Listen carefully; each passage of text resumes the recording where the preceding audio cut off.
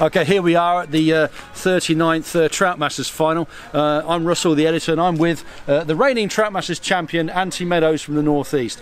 Anthony, you were on zone 1, Toft area. You did very well. Talk us, you had 6 fish, was it? Yeah, 6 fish this morning. Just talk us through your tactics. I started off slow glass, 2 candy boobies and 2 red-holed dials. I had 1 fish to a dial, but it wasn't happening, so after about 35 minutes I decided to go to a single fly. Yeah. Stay on the slow glass, just a tungsten headed damsel, and just stroked it back, and picked quite a few fish up. I had 6 in total. Snapped on 1 and dropped another couple of plucks. So yeah, good. Were the fish fry feeding at all? A lot of guys using fry pans. Yeah, I think they were fry feeding. Yeah, okay. Yeah, I went back onto the smaller stuff later on. It sort of slowed down a little bit.